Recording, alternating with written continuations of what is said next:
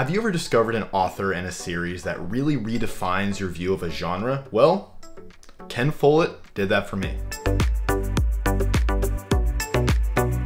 In today's video, I want to rank the series by Ken Follett called the Kingsbridge Series. Ken Follett, if you've never read him, he got started writing books about World War II. Many of them became bestsellers almost overnight. To date, he has sold over 180 million copies of his books, which is really saying something. He has a bunch of really amazing writings, some of them about World War I, World War II.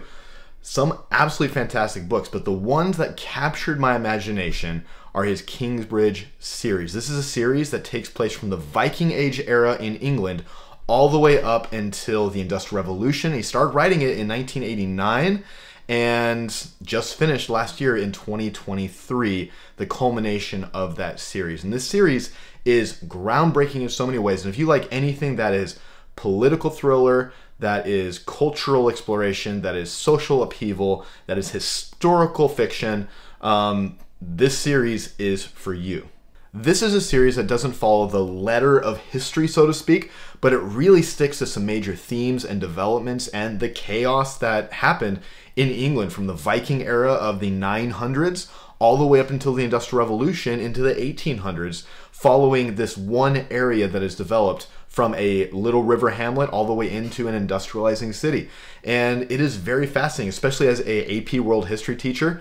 There's many themes from this story that resonate with me, and I try to help express to my students. So if you've ever read these books, today I want to rank them from my least favorite. None of them are bad, but ranking them from last to first, and you might not be surprised about what my number one is, but let's begin. And just so you know, this will be a spoiler-free review. There will be some themes that are discussed that shouldn't come as a major surprise, but just so you're aware, there shouldn't be anything major discussed.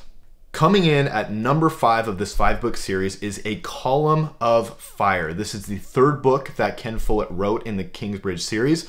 I gave it a 3.5 reading for a variety of reasons, but it does also highlight some very pivotal moments in England's history. This book takes place in the late 1500s to early 1600s during a period of European religious wars, many of it wars of the extremes between Catholics and Protestants following the Protestant Reformation. We see very famous characters like Bloody Mary, Elizabeth I, persecution of Catholics and Protestants in England. We experience the St. Bartholomew Day massacre in France, where Catholics butchered Protestants throughout the streets of Paris and other places in France. Other events like the Spanish Armada come about during this book as you follow characters who experience this firsthand or from a distance. We see Mary Queen of Scots, her story that ends later in a non-spoiled fashion, I don't want to say. We see the very famous gunpowder plot. And if you don't know about the gunpowder plot, this guy, you should recognize that. This book I would describe kind of like a slow-paced spy thriller, so to speak. This one, for me, didn't hit as well because a lot of the themes that came about in it were very familiar from previous books. You're going to see that as a common thing with Ken Follett in this series that I mentioned. And it's much slower paced. It doesn't really take place at Kingsbridge, which is this city that the series is known for. And you flash back to it periodically, but it just doesn't have the same note and tone. It is still a very good book, but it just feels off compared to the rest of the series. And that is why I give it a 3.5 and it is my number 5. Coming in at number 4, and the last book that Ken Follett wrote in this series, The Armor of Light, which was just published last year, to a lot of positive reviews. However, for me, it's a 4 out of 5 because it just didn't, again, have everything new about it, but it definitely was a step up from book number 3. This book takes place in the late 1700s to early 1800s during England's Industrial Revolution, and we see the development at this time of machines like the spinning jenny and the steam engine and how it transforms everyday life for the average citizen in England. We see the French Revolution take place and the anti-republican sentiments of England at this time and the fear of something like that happening, like a reign of terror in England. We experience the Napoleonic Wars from a distance and then up close and personal, leading up to Waterloo and viewing Napoleon's final defeat. Where this book shines is highlighting the cultural, economic, and social upheavals of the Industrial Revolution, as you experience class warfare and the impact of these new machines. You see the Luddites come about, who are breakers of machines because they objected to their jobs being taken by these machines that are just run by this steam power. There's some beautiful prose in this, some amazing pivotal characters who you kind of don't see the way that their story ends coming, and it's very fascinating and very interesting to read. Again, there's some repeated themes and some low-hanging fruit that are kind of taken by Ken Follett in this with some of his villains. And so it's a strong book, but definitely for me, number 4. Coming in at number 3 for me is The Evening and the Morning, a prequel book set during the age of the Vikings that I give a very solid 4.5 to. Set at the dawn of the 11th century, we experience Viking and Welsh raids throughout England. We experience true medieval life coming out of the Dark Ages, and we see an isolated poor hamlet where we see farming and rural life with eel farms and ferrymen and tiny inns that are experiencing hardship. We see church and political intrigues with the illegal melting down of relics in creation of coin illegally, and just a lot of these themes that are very fascinating to see. In this book, we do see the building of the Kingsbridge and of the Priory, which becomes a major setting for most of the books in this series. We experience some class division and warfare, but we see a lot of very interesting developments as you see the true relationships of this time period that nobility would have with each other, that the poor class would have with each other, and at the time, ways in which the poor could rise up in rank depending on their skill and what they put in. So this is a very amazing book. We see some amazing church, political, cultural themes that are very nuanced and very interesting to read. And we see the development of the series of Kingsbridge, places like Leper Island, which becomes a key point in this series and kind of how it got its name. And this is a very strong addition to this series. Coming in at number 2 for me is World Without End. This is the second book in the Kingsbridge series, and I give it a 4.9 out of 5. Almost a perfect score, and you'll see why at the end. World Without End is set during the 1300s, during the Black Plague time period. Bring out your dead!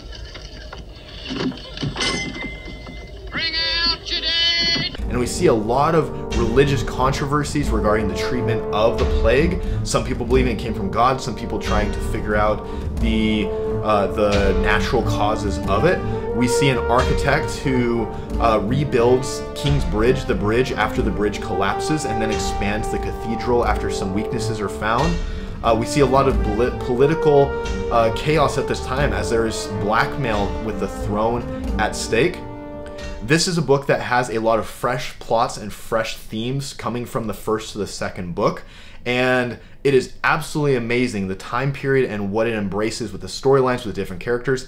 It is almost a perfect book for me, except one thing and one development is we see the architect as he goes through a growth pattern that is not exact, but is very similar to the growth of one of the characters in the very first book. And so that is why I knocked this down to a 4.9.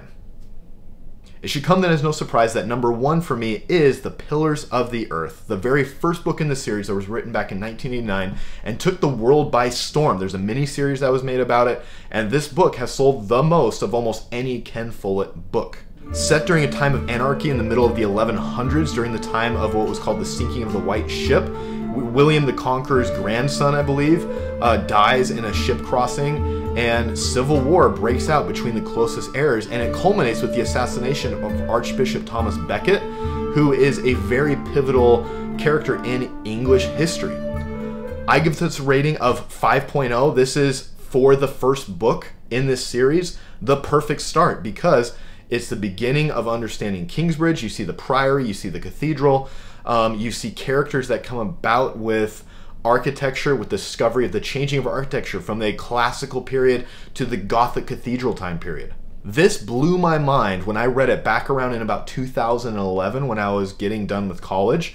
And we see the hardships of the poor, we see the corruption of the church, we see the corruption of the nobility that comes about, but we also see the honorable in the church. We see the honorable of the nobility. And so this is a book that you see humanity at its cross section. As I said, this series is not accurate history, but it takes historic events and themes and very accurately relates the emotion and sometimes the chaos and the beauty from the time period. Can I just say that Prior Philip is the GOAT? If you have any idea about this series, you will know that Prior Philip is probably one of the most beloved characters of this series.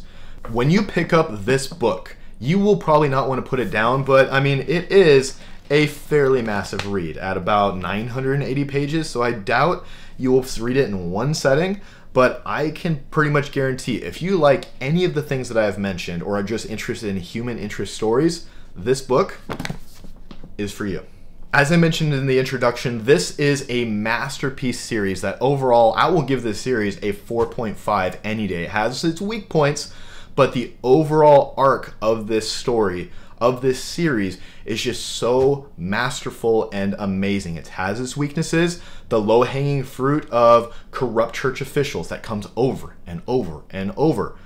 The relationships of the poor landless man falling in love with the rich, noble daughter who is married to a beast of a man and then having a love affair. Stuff that comes up over and over. And there's a reason people love those tropes, but it feels a little overdone. That is what brings this series down for me. But the variety of events, the variety of characters, the variety of experiences just is masterful in this series. Thank you so much for watching. I really appreciate every single view. Please like, comment, subscribe, do all those things. If you want to see so far my most successful video, right here I did a from memory review of Shogun before the TV series came out, and right here will be another one of my videos that YouTube recommends. So thank you so much. God bless.